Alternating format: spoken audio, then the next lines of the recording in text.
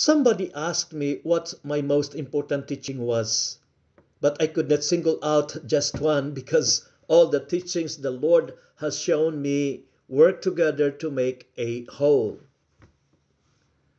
However, when asked what I would teach if I only had one opportunity to minister to a person, I would share the meaning of true eternal life.